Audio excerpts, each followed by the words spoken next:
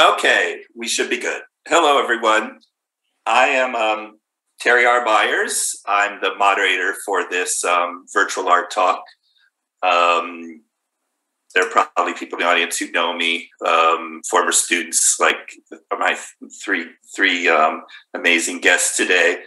But I am a writer, independent curator, and since 1990, I have taught at several art schools, including most recently the School of the Art Institute of Chicago, where I split my time between LA and Chicago, and I was the chair of painting from 2013 to 2018. I'm now fully back in Los Angeles, and it is my great pleasure to participate in this great cause for the Venice Family Clinic, and to thank you all for joining us for these Venice Family Clinic Art Walk and Auction Virtual Art Talks. This is the last one of the series for this year.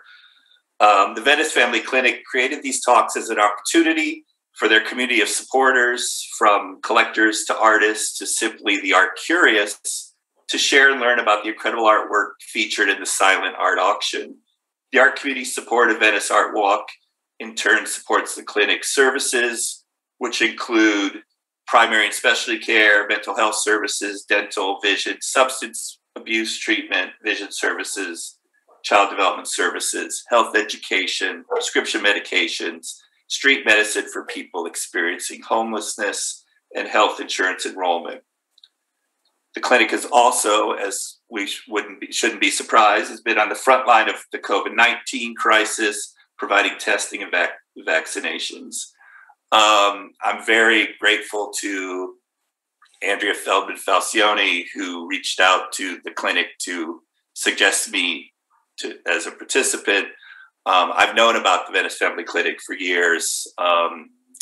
As I've said to the team there, I assume back when I was a full-time faculty member at Otis out in Westchester, again, I wouldn't know this, but I assumed that I would have students that relied upon the Venice Family Clinic. And the Art Walk was well known to me, so I'm very happy to be participating, and I'm planning to continue participating by helping to suggest artists for the future. The Venice Family Clinic and Art Walk Auction was founded in 1979 by artists and volunteers who wanted to ensure no one in their neighborhood would go without health care, no matter their income, insurance, or immigration status. The spirit of art and community continues today, and that leads me to this afternoon's discussion with Venice Art Walk 2021 participating artists, all three of whom I first met when I worked with them when they were students. Kim Fisher, Jennifer Moon, and Mario Ybarra Jr. And just going to do a very quick bio. What I'll say is this is not an artist talk. We're not going through their careers. This is going to turn into a conversation around art and education, its relationship to community, etc.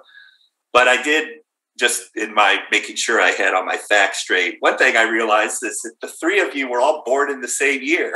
All three of you were born in the same year.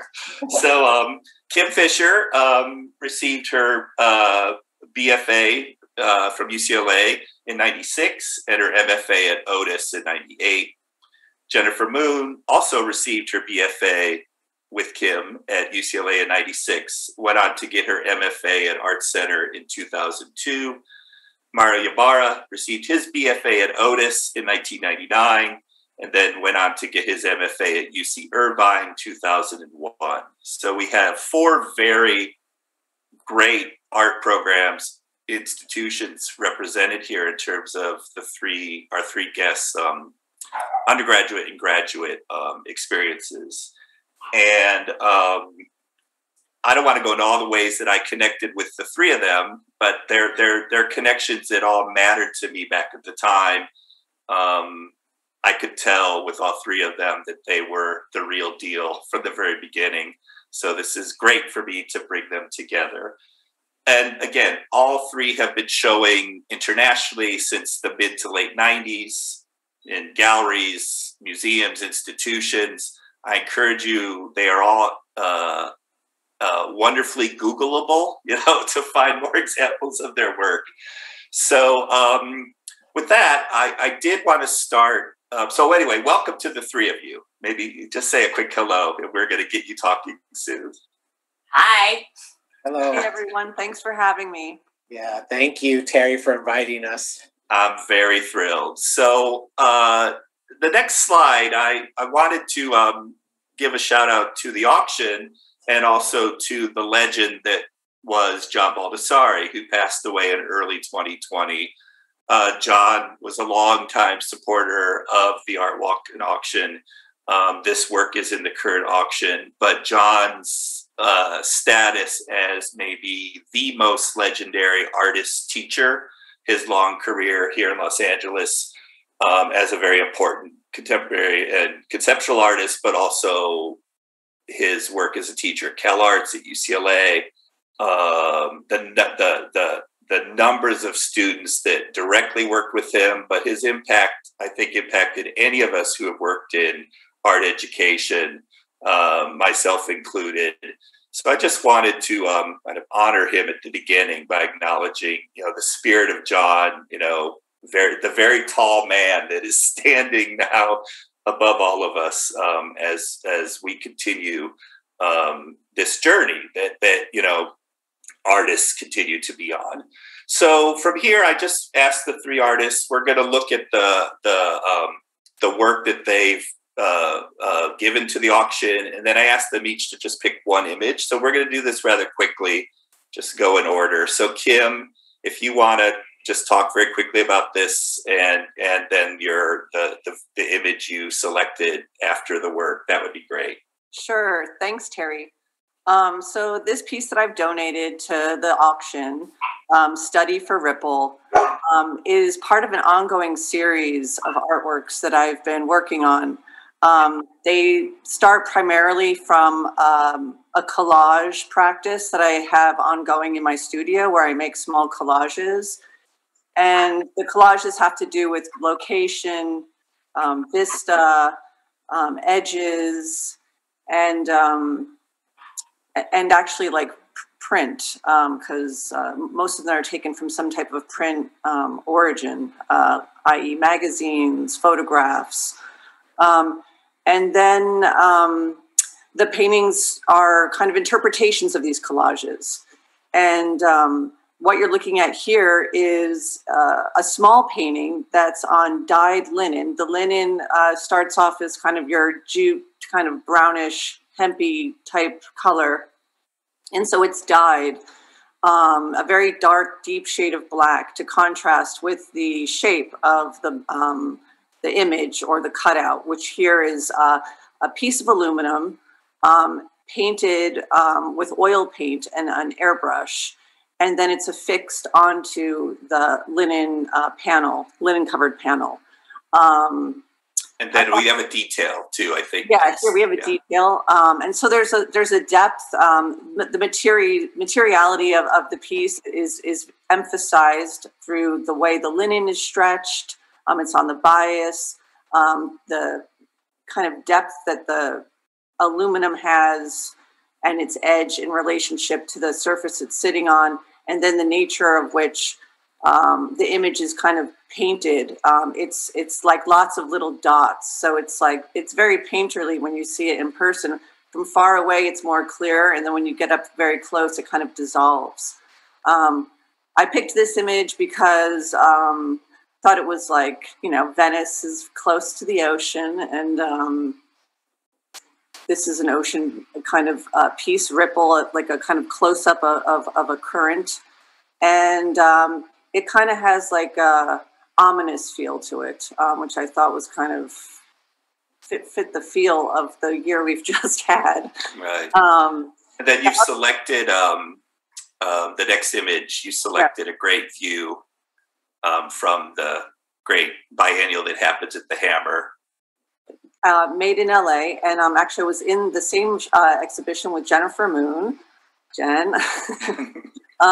So this is an image from Made in LA, and again, it has to do with kind of vista and location. It's made in the same nature. as the other piece I just kind of spoke about.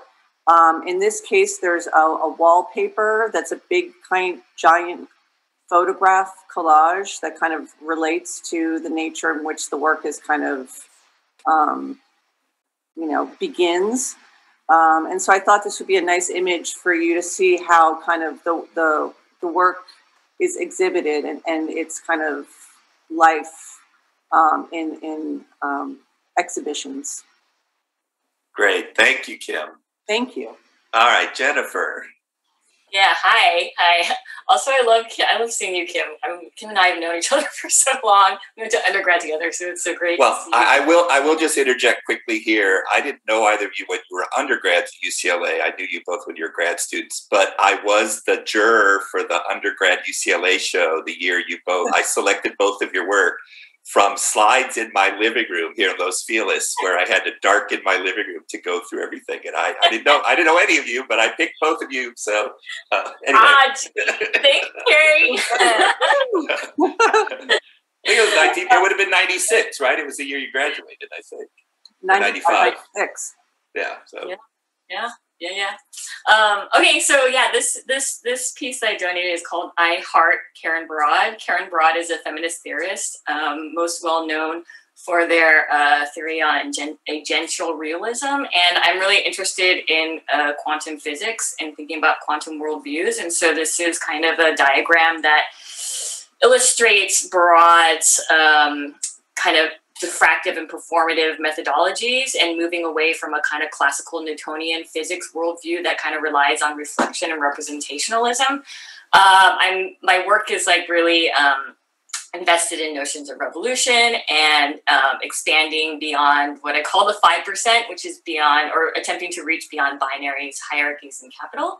So this is, so Karen Broad's just a very, someone who's I am deeply influenced by. So yeah, and she's contemporary, right? I mean, Broad teaching at UC Santa Cruz, a student of Donna Haraway, and right now Broad's in the history of consciousness at UC Santa Cruz. Okay. They have a book called Meeting the Universe Halfway, and their interpretation of quantum physics makes the most sense to me, and it's totally radical in a way, because it like questions notions of like authenticity and originals. Anyways, I won't get too into it, but like my book, get this diagram, put it in your house to remind you to always reach beyond the 5%. Right. And the diagram is not so readable on screen, but I have read it myself, and it really is fascinating. And again, a slice into your work. And then if you want to move to the image. Yeah. So this was your last show in LA, your last gallery show? Yeah.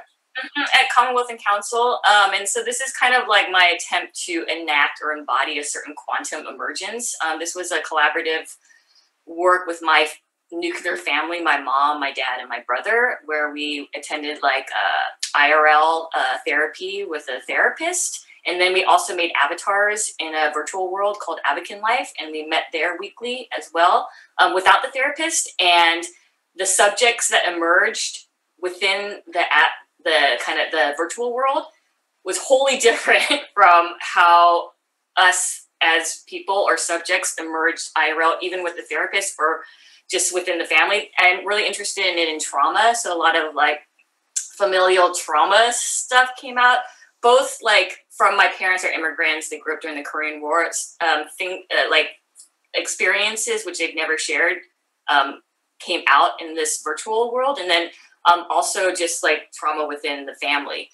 So it was pretty remarkable, kind of what emerged and how different we were in these different kind of spaces and platforms, and that talks to this quantum emergence or entanglement that Broad talks extensively about in their book.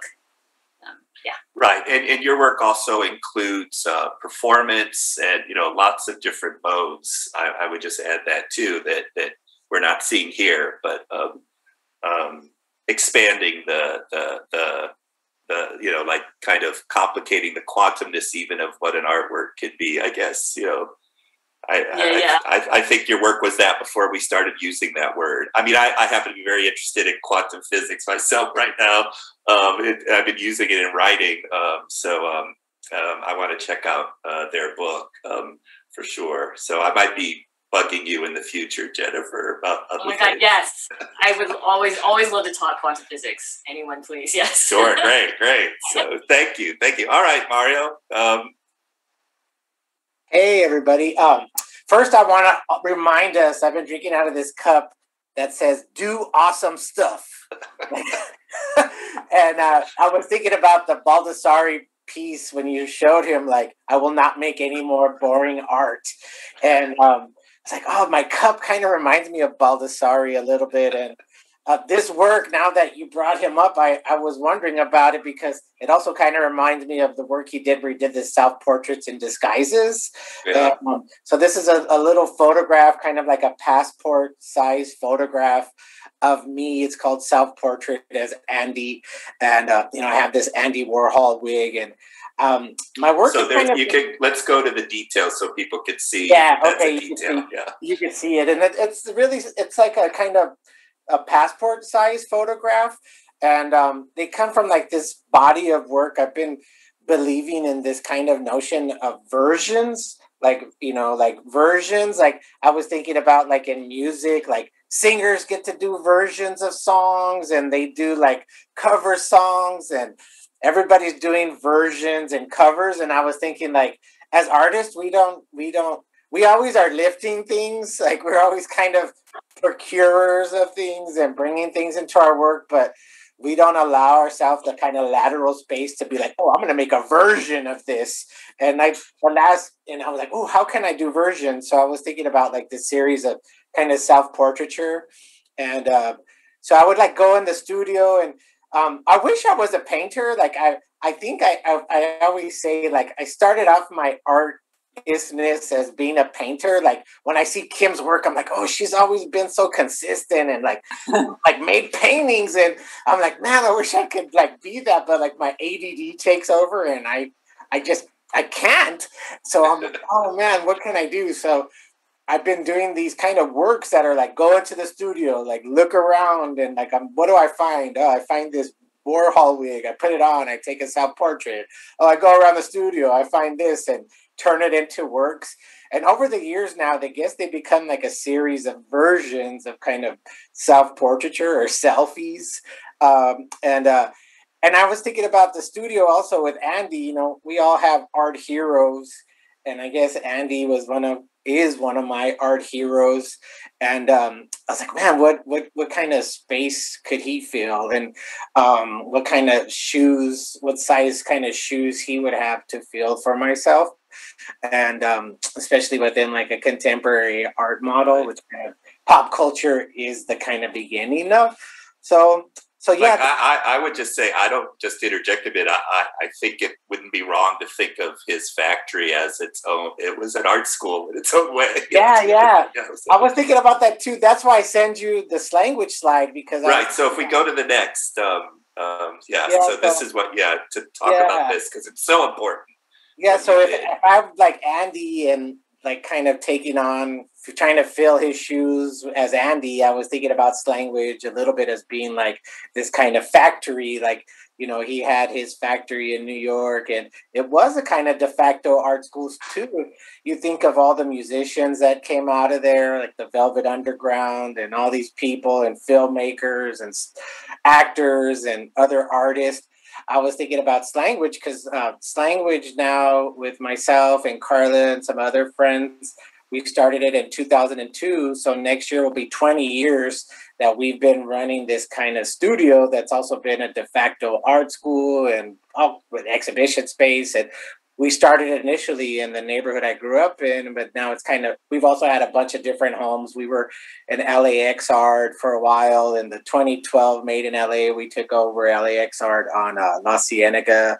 And so it's kind of been like, I kind of think about like these kind of bigger like art luminaries like a Baldessari or like a Andy Warhol, and like trying to figure out like, what are my versions? Like what could I contribute in relationship to like a version of that, and allow myself to occupy that space, because originality is like, it's kind of, I don't know, it's kind of I don't know, overused. And I'm like, oh, what can I do as an artist especially a young artist. And I think that when I was younger, now I'm getting to be, I don't know what I am, but,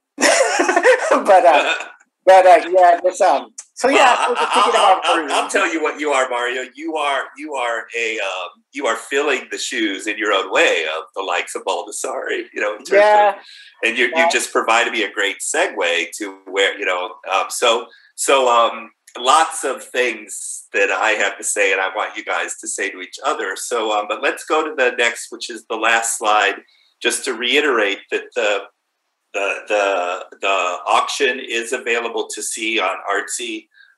You have until noon Pacific time, LA time on the 12th. I've looked through the whole list and there's lots of great stuff. You know, it just couldn't be a better cause. So please, if you haven't had a chance to check it out, please do so. One thing I will say as a writer, a critic, is that I appreciate the real rage. You know, it's not just like the art star art world or this art world, like there's a real rage, and that's what's motivating me to want to shake the trees a bit and bring the artists that I know in this community maybe to the table to be involved with the art walk in the next few years. So thank you to the three of you for those quick introductions. I know it's hard to be quick in those situations, but I think let's switch to sort of the talking head moment of this. And, you know, we've got 25, 30 minutes tops, you know, so I, you know, one thing I didn't say or ask each of you yet, maybe each of you quickly just say what your current teaching, what you've been doing in terms of teaching right now. Okay. I'll start. I've been teaching as an adjunct faculty member in the graduate faculty at Art Center since, I don't know, I guess for 17 years, which is wild. And throughout the years, I've taught visiting at UCLA undergrad and grad, and at Otis. And yeah, it's really important and exciting to meet all these different people that are some of my students are now some of my best friends. I know that feeling. So Jennifer, you're at Otis now. Yeah, so I just started at Otis. I just finishing my second year. I feel very fortunate to get like a full-time teaching position at Otis in sculpture new genres. And then I also started teaching or being visiting faculty at Bard MFA in film video. It started around the same time. And then over last summer, Commonwealth and Council hosted like a Commonwealth and Council summer school. And started the Revolution School. So we meet every other Tuesday. So then that's like a side thing. And super inspired by you, Mario. And like, you know, with such language, it's such a like inspiration in like your work with these kind of alternative modes of school. Thank you. Yeah. So I said, for the past 20 years, I've been running a kind of de facto art school with language. So we take on artists from the neighborhood, we take on interns, we take on apprentices, we take on all these different folks that work with us in the studio, and then they teach their own classes and they do all this stuff.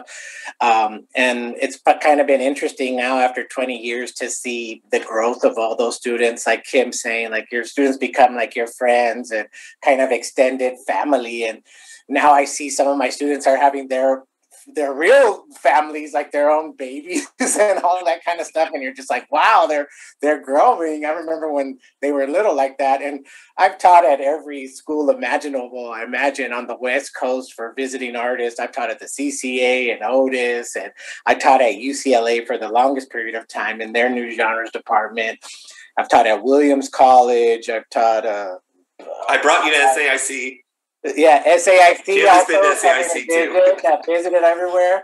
And then as of late, I've kind of left a regular institutional teaching, and with Nato Thompson, formerly of Creative Time, and artists like Mel Chin and Janine Antoni, we started this thing called the Alternative Art School, which is like an online international art school. And that's been kind of fun to have. Like, it's really crazy when your students are like in India or Pakistan or something, and you're like, 8 o'clock in the morning here, it's like middle of the night over there, and you're going through instruction. But that's been what I've been doing lately. And this summer, I'll be able to teach an intensive with the Alternative Art School. And so, yeah, that's where I'm at in terms of teaching. Great. Well, I wanted you all to sort of list that to reinforce that, when I came up with this idea was that Los Angeles has such a history of the artist teacher. There's the cliched idea that, when I started teaching in 1990 in New York, it was still this kind of cliche. It wasn't really true, but there was this sort of myth that that you didn't really want people to know you were teaching if you were an artist, that it was very separate.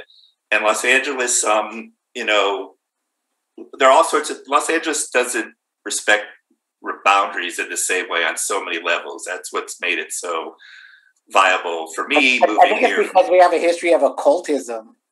Well, there's a history of all sorts of things. It's like I always say, if you take galleries, for example, the Ferris Gallery, which if the audience doesn't know, is a very important gallery here in the 1950s. Ed Ruscha started there, Robert Irwin, Ed Kienholz. If you take those three artists, for example, the fact they were all in Ferris, and I used to argue with people in New York saying, I think those three artists were more interested in what they related to in each other's work than what made each other different. Oh. These are three very different artists. So in New York, you had Donald Judd being if you weren't on you were with him, you were against him. Smithson, Mary Hyman always tells a story about Smithson being drunk and her just winding him up by asking him about David Hockney and him just exploding, so there's this there's a different sort of mindset, but I don't want to get sidetracked. What I want to bring it back to is that it works perfectly that I've got the three of you here that are so connected in many ways. But I'm going to use your point, Mario. It's when you're talking about Kim's work, you look at Kim and there's this kind of envy or this kind of I want to do that, but I can't. I actually think that drives every artist I know, I think, is driven by that. And I guess that's a place to start. You are all three very different, but I have this feeling that you get each other in ways. And yeah. I'm wondering if any of you want to talk about that as a place to start. Well, just to piggyback real quick, because when I was an undergrad, Kim was in graduate school at Otis, and I've been seeing her work now 20 some odd years or however that has been, and when I see her new work, this work that she just showed for the Made in LA show, I still see the continuum of her ideas. They're the through lines of her ideas of she doesn't like the edges of things. Edges of things get frayed and broken and shifted. and that's always been in there, since I remember. And no borders. No borders. Yeah, it's always been cocked, it's always cocked, and she's always been struggling against that picture plane relationship of the rectangle and what boundaries that has for her. And you see the rebellion in her, which for me, I'm I see the spirit, which is what I think I'm talking about is oh, how does she do that? That's what I'm interested in. Yeah. Yeah. And it's also for me, someone who's super conceptual, listening to Kim, for example, you sharing about your work. I get I can so get into how you're talking about the material and the materiality and stuff, and it's such a different approach from how I think about it. It's really, it's exciting. It's then I can kind of get into different aspects of being or making through you, and I think that's one of the biggest, joys and radical things about teaching is seeing how everyone works in their relationships to ideas and materials and other people and institutions, and yeah. I think that's the fun part about being an artist. I always try to tell my students that the best thing is like getting to meet other artists and talk to them, because they're always like, how did you get into that? Like, what made you like pursue that question, that line of questioning for your work? Like, then the artist starts explaining to you and you're just like, I would have never went there. Like, and that's really fun. Yeah. Kim, I think, not to put you on the spot, but I remember your arrival to the Otis MFA, and like it just seemed at first like you were so fully cooked in a way. Like you were just, I remember just being like, I'm like, wow, this one is like humming, like it's just like ready to hit. But, I think especially graduate school is about the sort of undoing of things too. Sure. Anyway. I mean, I had come from UCLA undergrad where, I had, 4 years of Jennifer Moon and her exciting kind of, working alongside her. I mean, yes, I've been making painting, but Jennifer has been very, there's definitely been a thread throughout all her work. So making paintings or trying to interact with painting, and then seeing what Jennifer is doing, like beside, in the next class or in the same classroom, along with like, I don't know, other people that were there at the same time, like Trisha Donnelly, and just, it just was like wild. It was like a hotbed of activity, and everyone really loved each other, and it was like family, but it was also, there was a little bit of competition in that family, Yeah, that's a good point. Yeah, that's a really good point, Kim. Like, I remember when I was at Otis at undergrad, there was like that I always say that going to school is good because you get this kind of friendly competition that Kim is talking about. And I always tell my students, I was like, imagine you're break dancers and your friend jumps in and does 20 spins. And then you're going to be like, wait a minute, I'm going to do 25 spins, right? Like if you could do 20 spins, like I'm going to do 25 spins. And at Otis, when I was in school, I felt that way because I had people like Rajin and Ruben Ochoa and like. I just want to interrupt and tell the audience that like Mario's days as an Otis undergrad, it was a high-powered group. It impressed us faculty. Yeah, so if you were to see them in the wood shop, like cutting wood to make their stretcher bars or something, you're like, what, you're here at 11 o'clock at night? I'm going to stay till 12 o'clock at night. Like, there was like a friendly competition. I'm wondering how, like, because I hear like Kim talk about love a lot, or like friendship, and same with Mario, and thinking about like how that.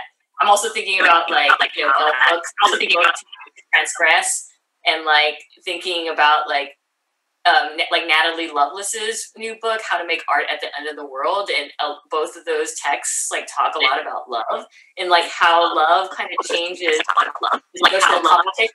Because like competition within like, within another context could be kind of like really ruthless and harmful, but within this love, and like, I mean, just even like listening to us talk about each other, there's like so much like respect and admiration, and there's like a different type of competition that emerges from a love space. Competition that emerges from a love space. Definitely. I feel like I'm breaking up a little bit. So yeah, someone was breaking up. Yeah, sure. Like someone was breaking up. I'm not sure. Am I back?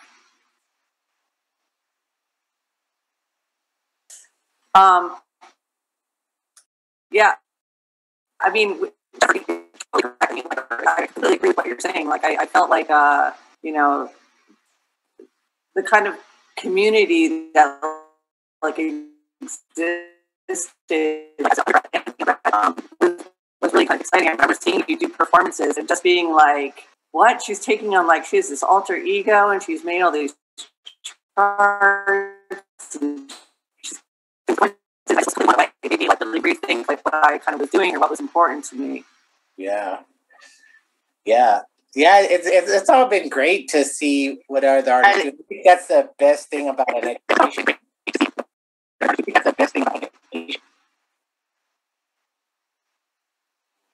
Terry, you're muted. Yeah, also, is Is it just me, or is there something funny going on with the? No, there's something going on. I don't know. There's something going on. Well, I guess we just try to push through. Yeah. Well, I guess But can I say something about? Can you all hear me? Yeah, Yes. I tried to mute myself to see if that helps. Like, I wonder if we all mute. Will that help? Yeah, maybe. Except for you, Mario, because you're going to say something. Okay, I was just going to say something about teaching. I guess like from my transition, at least from kind of being a student into being a teacher, it kind of happened kind of simultaneously, because right when I got out of grad school, we started this language and all this stuff, but we were already kind of teaching at schools. But you opened up the set with that Baldessari image, and like I said, I was teaching new genres at UCLA for about 10 years, from like 2008 to 2018, and as an adjunct. And like somebody like Baldessari weighs so heavy, like their presence is so big within like a kind of philosophical, pedagogical approach within the places that they were, just in school in general, right? And I would have teaching nightmares. Like I was telling you guys this yesterday, I would have like anxiety nightmares about having to go and teach my class. And the one that I remember vividly was that I was teaching a seminar class, not too unlike the classes that I would be in with you as a student, Terry. And I was trying to like give the students information. And in walks Baldessari in my dream. Like he walked into my classroom, and like all the students at first are all like so starstruck by him, of course. And but he started talking, and I had to get up and like have like a shoving match with Baldessari. And I remember he had like those long arms because he was so tall.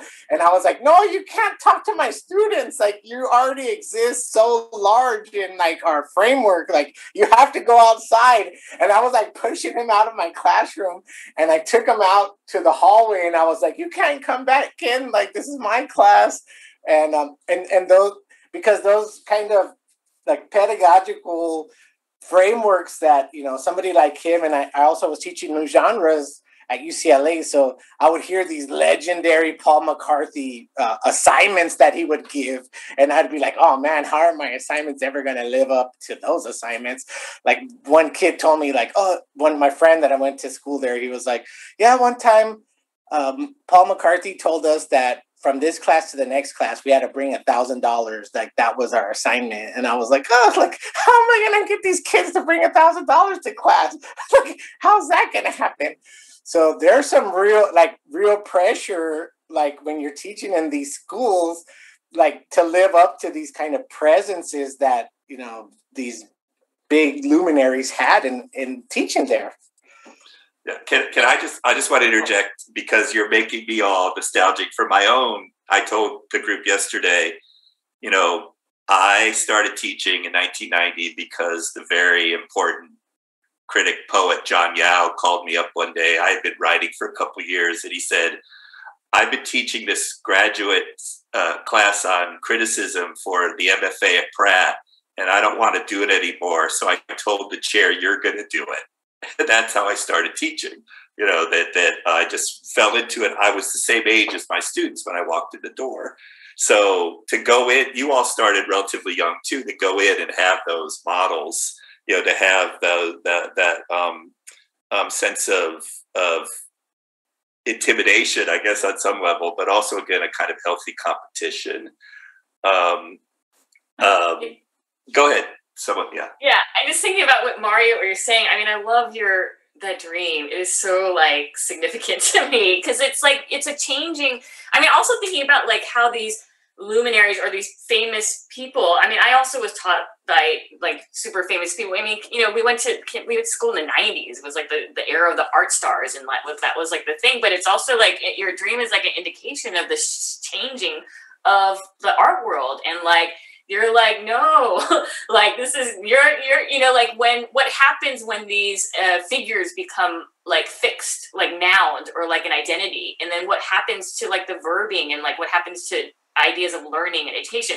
And I think then it becomes like an opportunity where these these figures become analytics for us to understand what was happening at that time in the era. Like, oh yeah, like, oh, bringing $1,000, like that is making like huge assumptions about like who has access to art school and who these people are. And then like, you know, and it gets us to then consider these things, you know, consider like who has access to art school, what kind of like communities are we teaching, and like what is it that we're, like what is possible in this kind of this analyzing of the makeup of like higher education.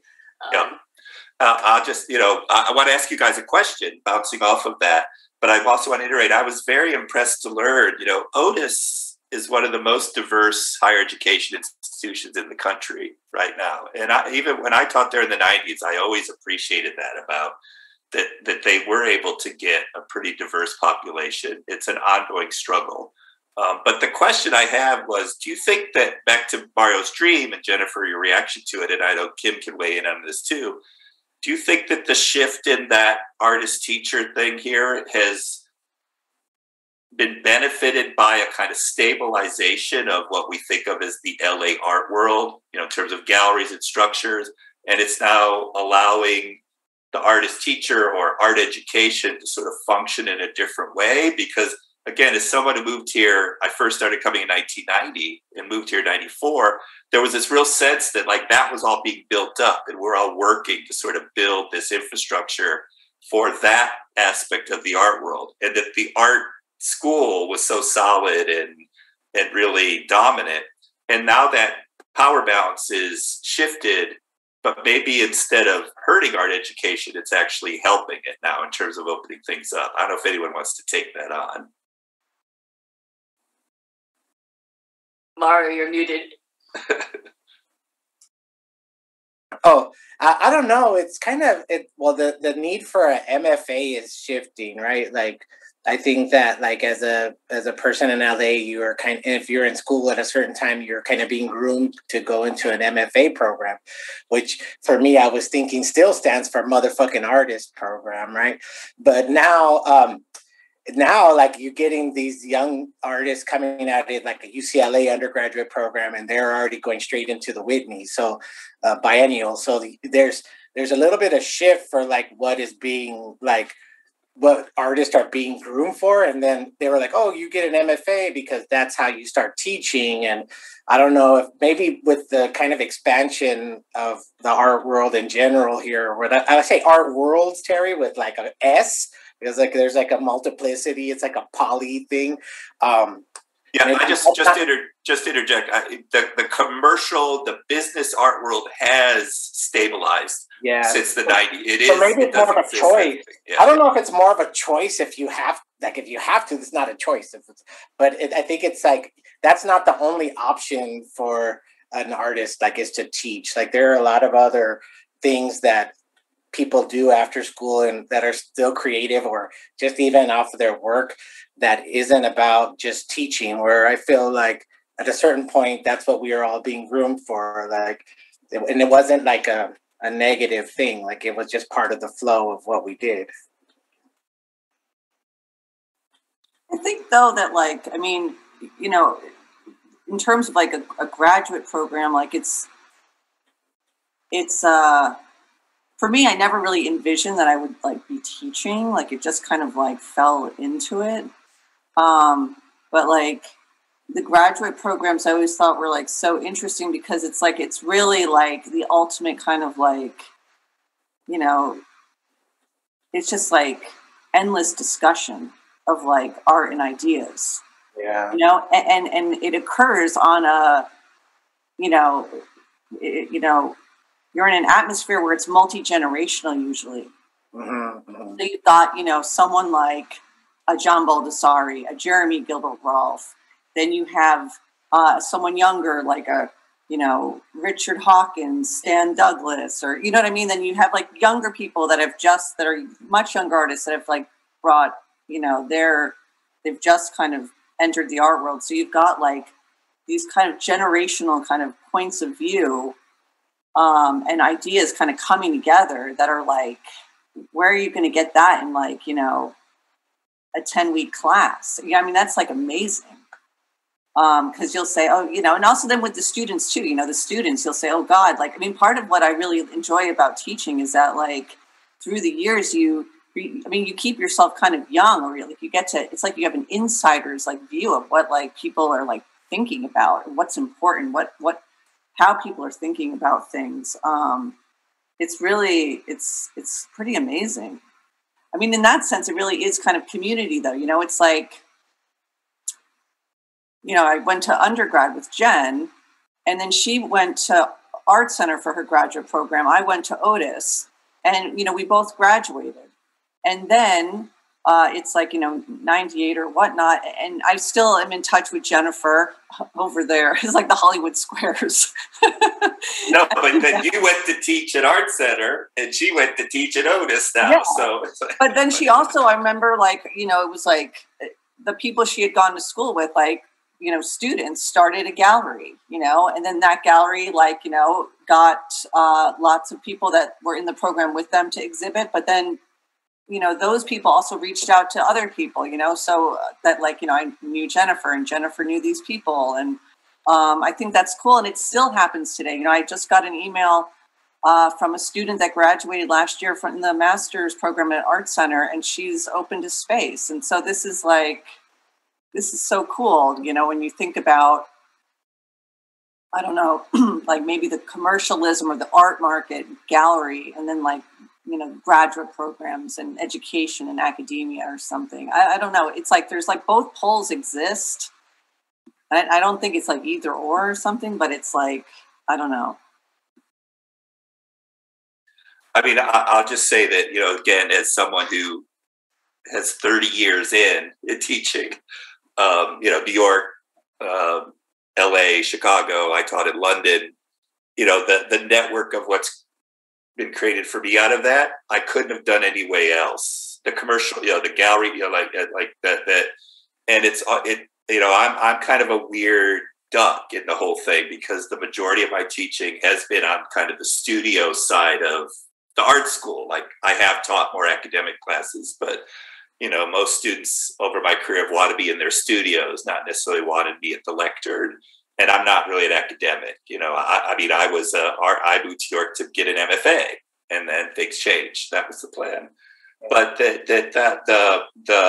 I mean, I always tell students, I said, you're likely going to learn more about your own work from the fellow students in your situation whose work is the least like yours. Or the work that you think the work you think you can't stand, or you know, students are always wanting to know if I like something or not. I said, you should be concerned if I think it's good or not, relative to what you're trying to do.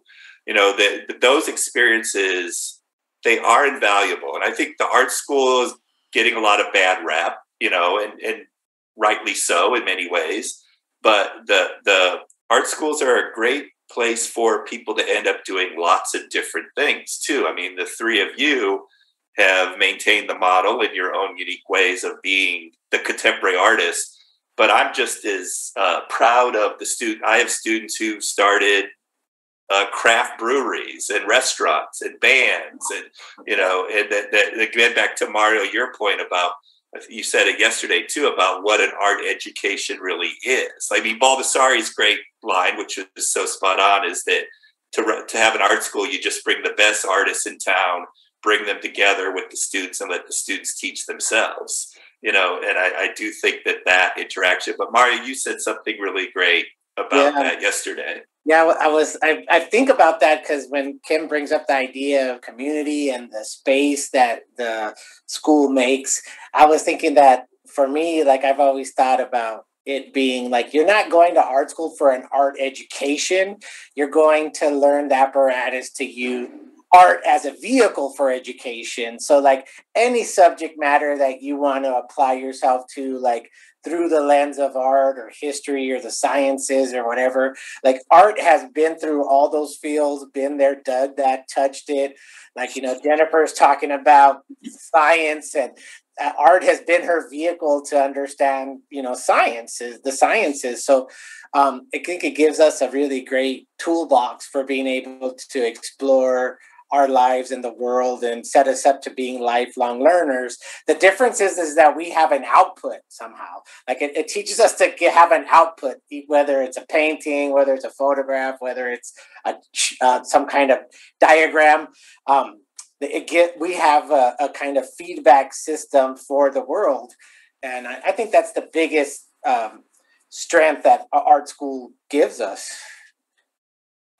I think Jennifer, yeah. Oh yeah. No, Jennifer, I want you to weigh in. Hi.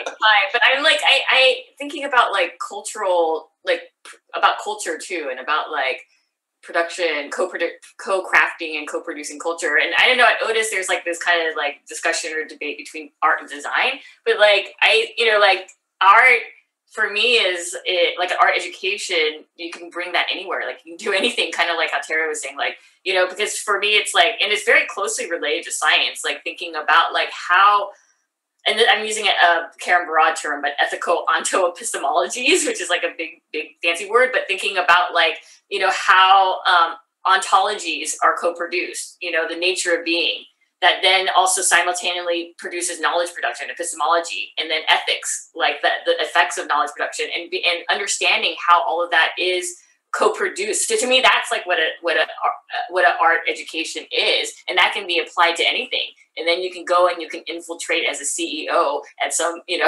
major corporation and like totally restructure the way that it works.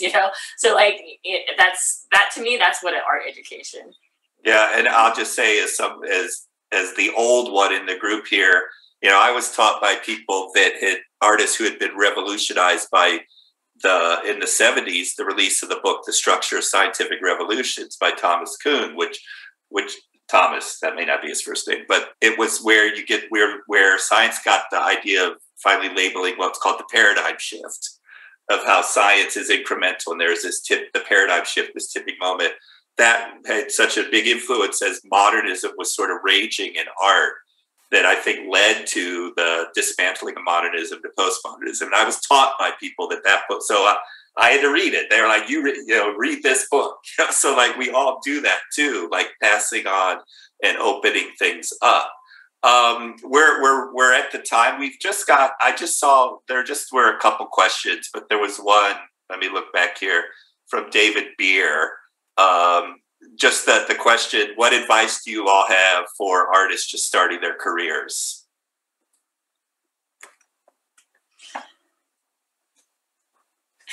I would say build your community. You've got a friend that makes work, like make sure you keep a discussion with them. You visit their studio, they visit your studio, and build your community. And that's going to keep your art kind of practice and brain like healthy, I think. I think that Kim is right. You need to stay in communication with people the same way you would build in time to make your art, like you spend in your studio, like you spend days in your studio making stuff. I always tell my students, spend time communicating with people, like either text them, call them, FaceTime them, Zoom with them like we're doing now, because staying in communication with each other, I think, is like a key, and you need to build that into your schedule just the same way you would have your studio time built in. Yeah, and knowing what community you want to be a part of. Because I mean, the first thing I would ask was like, what do you mean by career? Like, what is a career to you? What kind of career? Like, is your art career like look like a more traditional, like kind of route, like galleries and museums? Or are you interested in like, starting alternative schools like Mario? Or, are you interested in like infiltrating, corporate America? Or, like, are you want to, and like once you kind of understand like what it is that you want, then you find the people. And then do what like Kim and Mario are suggesting, and like form community around that so that you can help each other. Another question that anonymous viewer has asked is just, this is huge, of course, but how has the pandemic impacted your creative process? I mean, like, I don't, I mean, anyone want to share?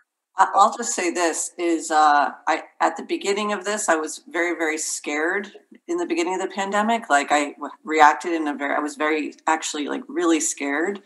And so I made a decision at the beginning that I was going to make art throughout the whole pandemic and conduct business as usual, or as much as I could. You know, I have a child at home.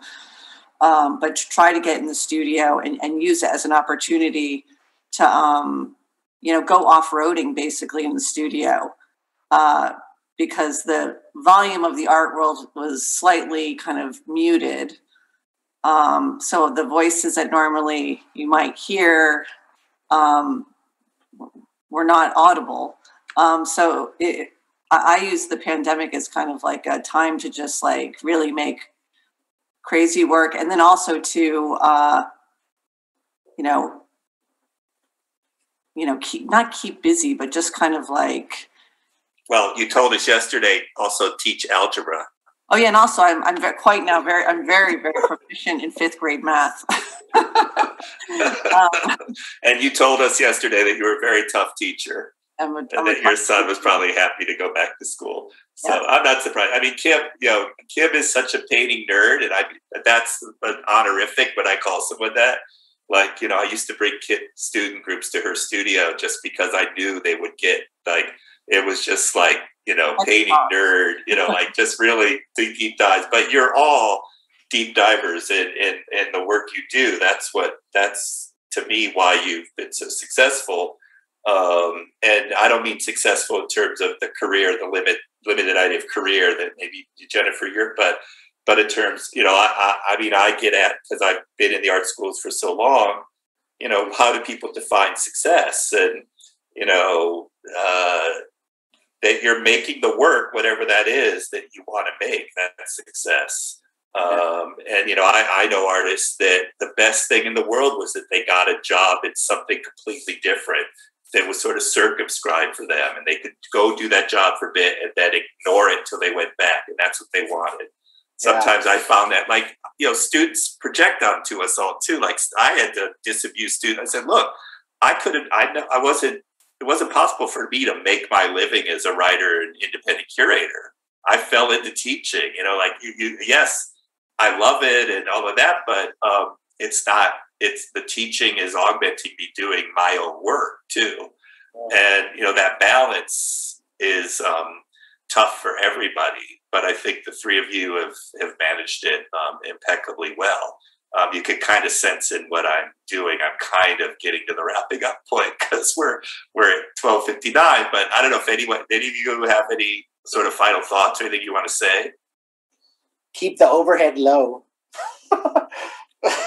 I mean, I moved back full time. I am in my rent control place. I am living so cheaply now. It's so great. Yeah. Harder for artists, though. You need stuff. You need material. Even Jennifer, even the most conceptual artists, still, it's the upkeep of doing it is something that I recognize, and I don't have it the same way. Well, that was great, you guys. I mean, we could go on. So I just want to, on behalf of the Venice Family Clinic, again, check out the auction on Artsy. Keep paying attention next year, the years to come. It is as worthwhile of a cause as there is out there. And I'm grateful for the opportunity. And this was extra special to have the three of you here and the synergy that was there from the moment. I hope that came through the audience to the audience. I'm sure it did. So thank you guys. Thank you, Kim, Jennifer, Mario, so much for doing this. Mario and Jennifer and Terry, it's been an absolute pleasure. I feel like we all need to get together and do like drinks or coffee or donuts or something. That's going to happen soon. So thank you so much. Terry, you're not the old one. You're a young elder. Oh, okay. Well, when I was a kid, I used to hate always looking younger than I was. Now I'm happy that I look younger than I am. So, but yeah. I mean, like people, like, how have you taught the art school for 30 years? I'm like, I started when I was 25, which is a little sick in some ways. It just is what it is. So, great. Thank you all, and enjoy the rest of your day. Love you all. Be safe. Love.